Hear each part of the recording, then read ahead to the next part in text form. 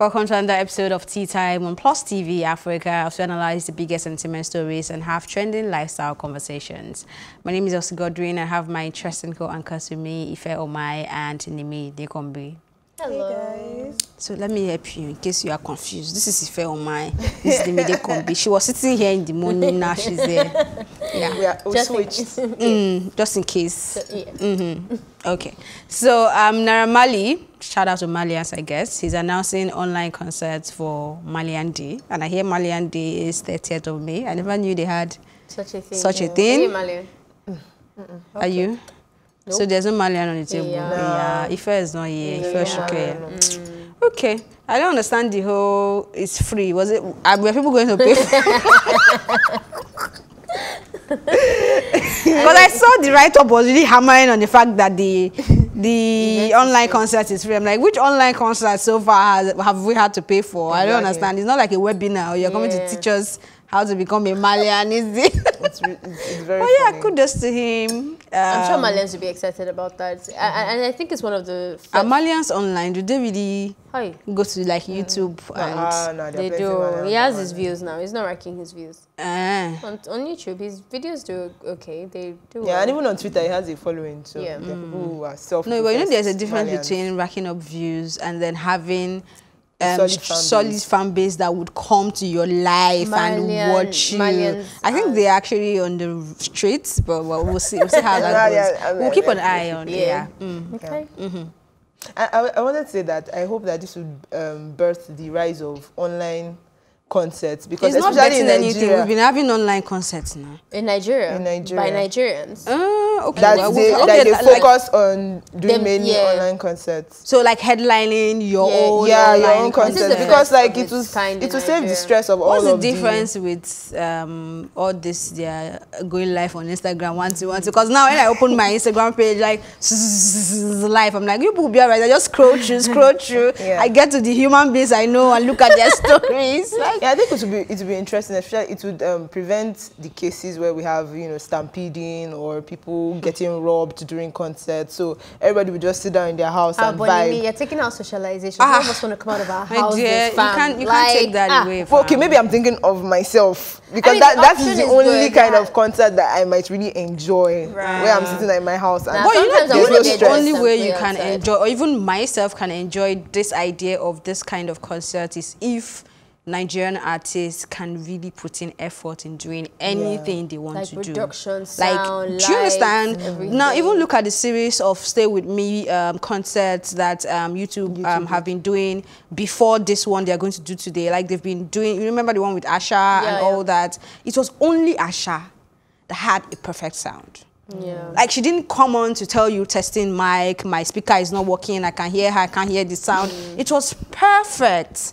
And that is the kind of effort that I'm expecting from other people. I mean, she put up a concert. It's easy for you to know that. It's not somebody sitting in front of his... These guys to do really well. X-Switch, I don't know if you know them on YouTube, where they'll get Tubaba to perform Tiwa Savage song and Tiwa Savage perform. yeah, I've seen that. Yeah, their sound The sound is good. So yeah, they need to put in an effort and also understand that it's still supposed to give us a vibe of a concert, not you just playing your song. If you just want to play your song, I'm sure my sound from my TV or my house will be better than me listening on TV. So I can just, so I just hope they put in effort, and that's the only way this can start giving the kind of effect it's supposed to be. Sure. But if we'll be on the live and in the next 30 minutes we are still doing sound check, you hear me now, type hey.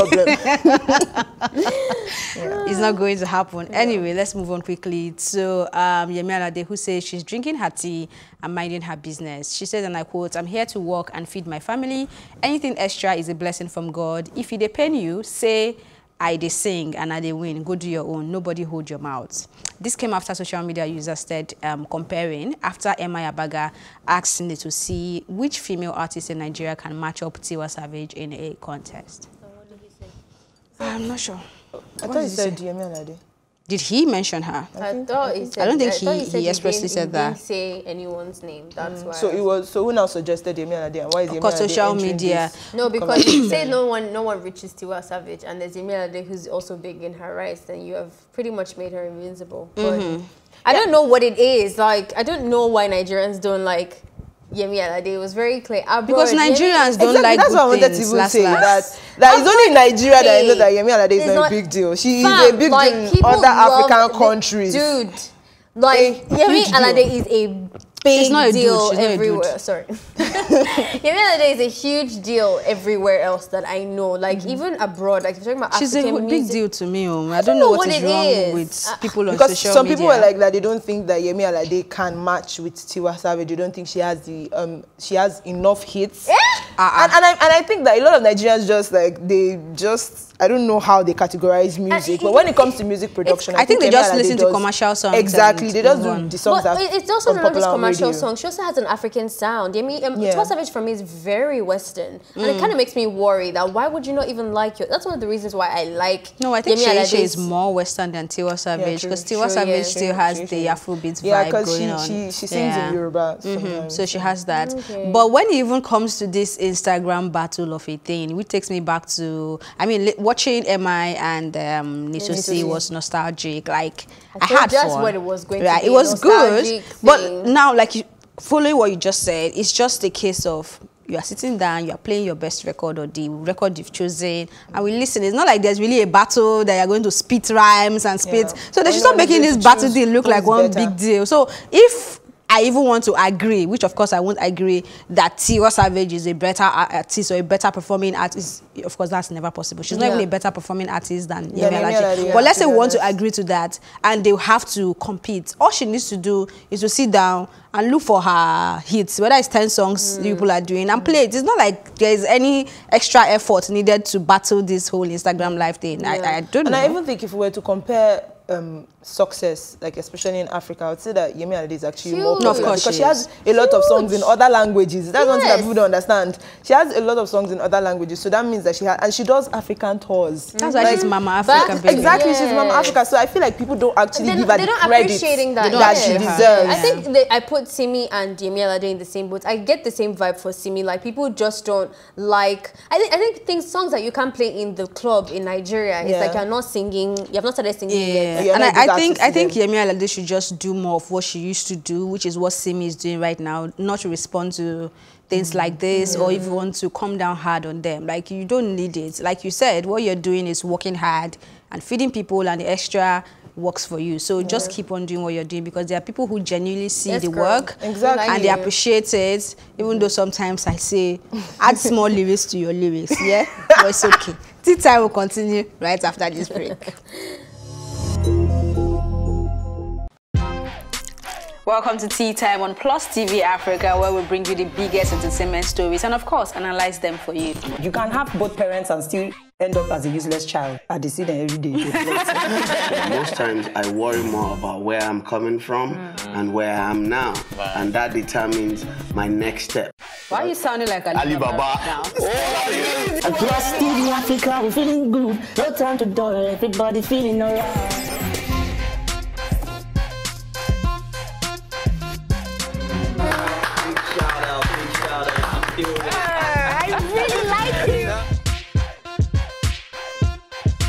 Still make music and people are still buying. Sometimes I look myself minimal IU. Akpala music is for mature-minded people. I got DMs sometimes from Malawi, like, Sleeping early.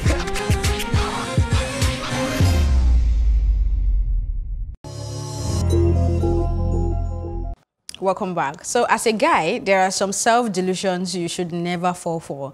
Top on the list that is that your woman loves you unconditionally. Every man, and I mean every single man, is loved on the condition that they are able to provide. Women don't play that. Women are loved unconditionally. Children, same, pets too. But as a man, you are loved under the condition that you're someone valuable, or that you provide something valuable. No man loves you unconditionally. He kept on saying that, and that's over again. That's social commentator Uluni Gates. Yeah. From the first moment when I saw this tweet, I already knew that it was just saying nonsense. Especially when he said that women and children and pets are loved unconditionally. I'm like, that does not even hold any water. We need to break it down. Does he understand what it means? Does he understand what unconditional love is? I've said this on this table before. Maybe I've not said it a lot, but I know I've tweeted about it, I've blogged about it too. Yeah. There's nothing like unconditional love, whether you agree with me or not. Nothing. You're not Jesus. I'm sorry. Except you want to be, even the Jesus. If you but let's not enter that angle. I don't think there is anything like unconditional love. That person is definitely bringing something to the table that makes you think that that's commitment or the coming together is necessary. If not, it will not happen. Yeah. I think when people talk about unconditional love, sometimes they reference parental relationships, sibling relationships. No. I think they just, I think for them, condition is money.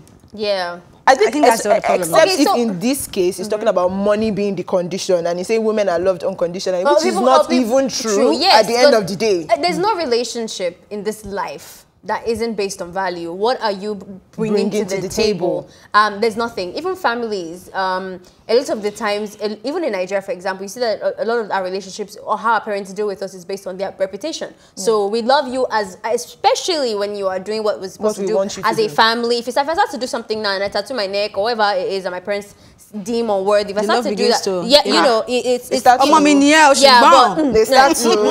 everything is unconditional. I don't think he knows what he's tweeting, or maybe he doesn't have to speak good English. I don't know what the problem is here, because if he's saying that now the value that women place on being in relationships with men on a romantic sense is based on money and providing for your family, and that doesn't affect the relationship you have with pets and women, that's still wrong, because women still have conditions that they are placed under in terms of how they want to love you. I've never seen a man that wants a typical African man that wants to wife a woman who cannot be domesticated, who can have a child, even gets more children, who can have a male, whatever. And then your pets. Have you ever had a pet that bites people, that eats the shoes, that can't be trained? And people get rid of that. So like, there's not even when I want to try and understand where he's coming from. Like, have you looked around? You know, sometimes we're talking about this offsets. Sometimes I think privileged people find a way to feel among and start to reach for problems. To look for oppression. You're in a patriarchal world. You're living your life, and now you want to try and find some type of struggle. Because if you really looked at that and looked at yourself, put your head out of your butt and looked around and saw that women and children that have the most issues, societally speaking, you want to compare that to what based on provision. How many house husbands are there and they're doing just fine? How many people can't provide and women are the ones striving? Stepping up. What we don't see is when women don't give you that value that you have placed on us. We don't see commitment from you. We don't see that ride or die-ness. It's always about the women being perseverant. So please, Omogate, whatever your name is. Yeah, no, please. Yeah, I think it was very surprising that some people were tweeting in support of what he said. They were like, actually. Spot on, you're saying surprised. This is the same. I'm not even surprised at all. Even though when he said the first one, if I agreed with him, but I already knew at that point that there's something wrong with his head. When I think we had that conversation on this table as well, when he said that he cannot buy, is it 150,000 ring or something to engage a lady? I'm like, okay, I'm not sure we can be friends. Talk more of being romantic friends, you know. So yeah, it's his opinion, but sometimes when you put it out, especially this one, he wasn't putting it out as this is how I think. He was putting it out as a fact, a general truth, a general truth, a matter of fact, and that's a fact of life is. And he probably needs to sit down to think about it, because it's not all about money. I think he's around women that he can't provide for. I think money is just one of the many things that amounts to value in any form of relationship. So, and I think I think the problem with his tweet is he was looking at it from only that angle, saying that men are valued because of the money that they provide, and he's not looking at the other. There are so many women that are providing for their families. It should have done like in 2009 minus in 1990 or something. Like, it's too even in 1990. Just that the women then were not vocal about what they are doing and their struggles. Now a man is comfortable with coming out to tell you how he provided for his wife, how he bought a car, he did that. But if a woman does that, she's not submissive. She's not humble. She's arrogant. So why is it that you are comfortable with telling us how you have paid the school fees from primary 1 to university, but if a woman wants to say that, it's a problem. So I think again, men should sit down and think. It's a system that a lot of men have enforced. It's a system that they have maintained. So why are you crying foul? You're the one that said you want to be the head of the family. You want to be the one to provide. You want to be the one to provide. Then you are not crying complaining that saying that women are loved unconditionally. And I'm like, it doesn't even hold water, because a lot of women are even judged harshly. Yes. Because the standards by which you judge women is way higher. You judge women on higher moral standards. You judge women on higher spiritual standards. It's very, very different for women. So the unconditional love, I don't know where it comes from, to be honest. Don't be offended. If Oluwa is not here to support or to speak for the men, but we might carry this conversation over. But moving on, to think that some of our teachers flogged us back then in school for speaking our language, calling it vernacular. Can you imagine? You speak your own language, you get flogged. All those teachers should be ashamed of themselves. Oyibo people really messed up our brains. And this is coming from Nollywood actor Doche. Yeah, I actually agree with that. And for me, I feel like it's a huge effect of the colonization mentality. I'm going to give this example. When I was in secondary school, there was this girl who was, I don't know if she's mixed race or if she's a white person, but she's white passing.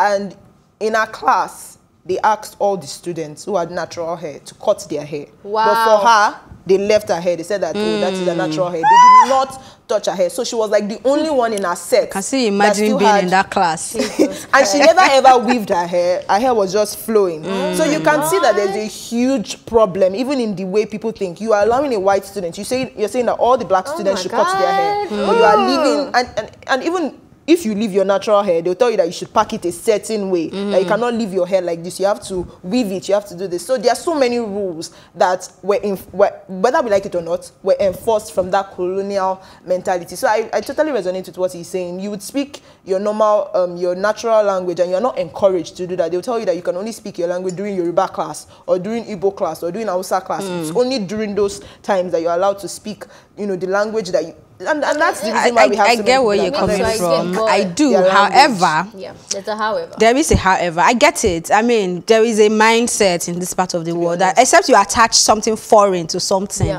they are not. It's not a gege. It's not serious. And I try to consciously call back people I call my friends on that to tell them, I mean, look at this, look at this. And I think with one conversation at a time with people around you, we might be able to change that mindset. However, I don't think we should be hard on people, not just teachers, people that have come from the journey of colonization to try to even understand themselves. Because I try to look at it from where he's coming from, or it didn't sit well with me. Because if you go to countries that were colonized by the French as well, they speak French. So sometimes when those things come to you, it will take a while for you to begin to understand how to structure them in a way that is still, you get the value of what is being brought to you, but you don't lose your culture and your tradition. And I think that's what we are, I think that's what we are battling right now. And I hope that we can win it in a certain type of way. I have much to say, but I want to touch on it before we go. Okay, this conversation has to have that balance, and I like that you gave that example. But on the flip side,